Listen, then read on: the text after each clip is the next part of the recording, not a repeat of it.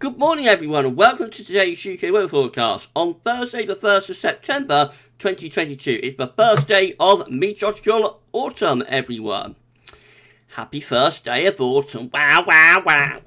The situation, I'm so sorry everyone, current situation is an area of high pressure is dominating across many parts of the country, but this area of high pressure is beginning to weaken now. Upper air temperatures are about to average for the time of the year. So as we begin this Thursday morning, most places are dry with a mix of clear spells and also variable amounts of clouds. Been chilly overnight in the northern half of the country, temperatures going down into single digits, but it has been a very mild night or warm night in the south and southeast. Temperatures have held up around 17 or 18 degrees in the far southeastern corner. Through the rest of today, that high pressure will continue to stay in charge of the weather, but is gradually weakening as a pincer movement is taking place from both the west and also from the south.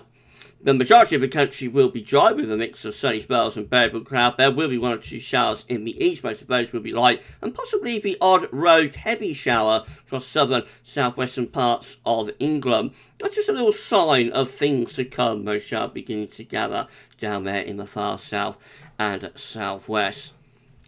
Temperatures today will be warm, ranging from around 15 to 25 degrees. 25 is 77 in Fahrenheit and is above average for the first day of September.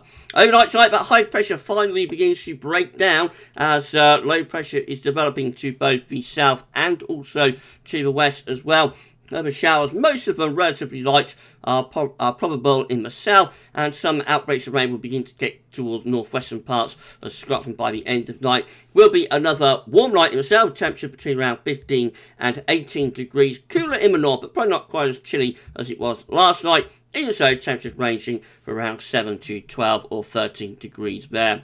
Tomorrow, Friday, we'll see high pressure breaking as low pressure begins to develop in situ close to the country.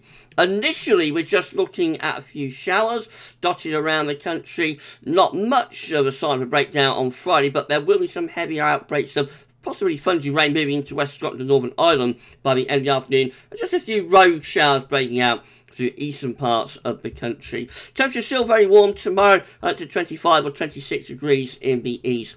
Into the weekend, Saturday we'll see low pressure taking over across the country, so we expect further heavy showers and possibly even some thunderstorms to break out through the course of Saturday afternoon. There comes some torrential downpours mixing across central east there. Scotland, north east, probably staying mostly dry, and some more general rain coming into the southwest later on in the day. Temperatures warm in the east, turning cooler out in the west. On Sunday, low pressure is deepening to the west-southwest of the country, so we'll find a band of heavy fungy rain pushing northwards overnight Saturday into Sunday, followed by more very heavy, possibly fungy rain across England, Wales and Northern Ireland too on Sunday morning. That will push northwards and centre over Scotland as it turns drier following along behind. Temperatures will be a bit lower on Sunday, between around 13 and 22. And then into Monday, another deep area of low pressure will push in from the southwest, so we'll find further outbreaks of heavy, possibly fungy rain, maybe thunderstorms even,